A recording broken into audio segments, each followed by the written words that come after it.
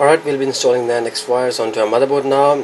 What we have done, we have simply taken the NAND-X wires, cut this end and simply pre-tin the wires. We'll be using direct solder method, so we'll be installing these wires directly onto our motherboard. Just to quickly show you the connection sets that we'll be working with are J2C1 and J2C3. So here we have J2C1 and that's J2C3.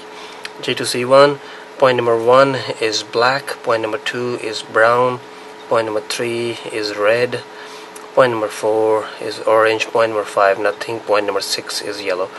Over at J2C3, 1, 2, 3, 4, point number 5 is green and point number 6 is blue.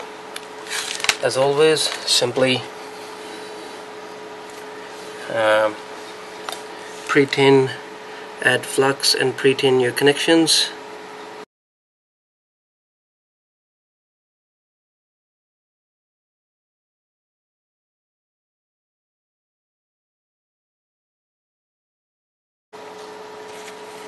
So the first one is black.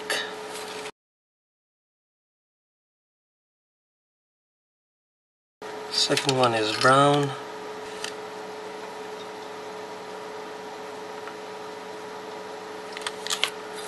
Third one is red.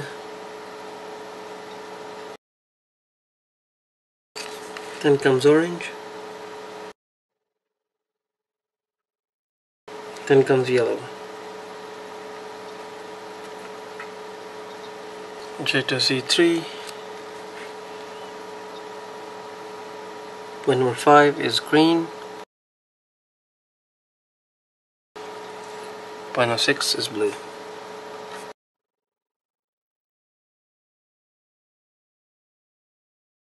Once the NAND-X wires have been soldered onto the motherboard, we'll be doing a quick test just to see our wires and connections have been soldered properly. So we'll be reading just 2 sample NANDs and comparing them to see if we have a clean NAND image and our NAND-X wires have been soldered properly. So this is the whole connection setup. We have connected our power supply, AV cable, NAND-X wires to NAND-X, and NAND-X is connected to PC USB port.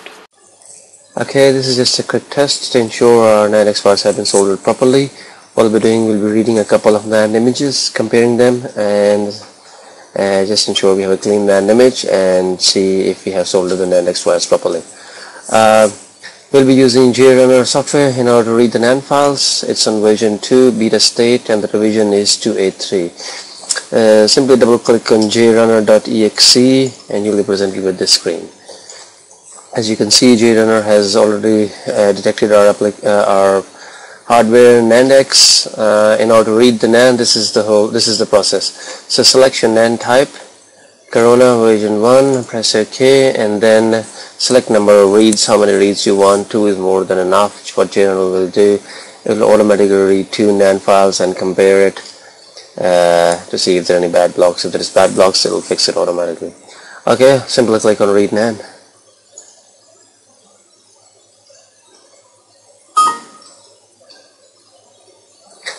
This is just I've already done a couple of backups, so it's saying the backups are already there.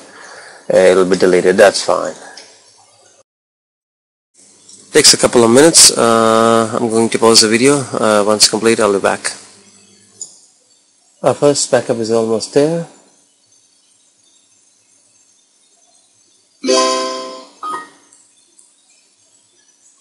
Once again, as said, I've already got 2 backups in there, so it's okay. Just press OK. It will delete the existing one and create another one. So it's reading the second backup now, and once the second backup is complete, it will compare it and see if we have any bad blocks. Our second backup is almost there. Complete. Okay, so JTAG has completed 2 backups and it's compared that, and the NANDs are the same. That means we have a clean NAND image and obviously we have soldered our NAND-X wires properly.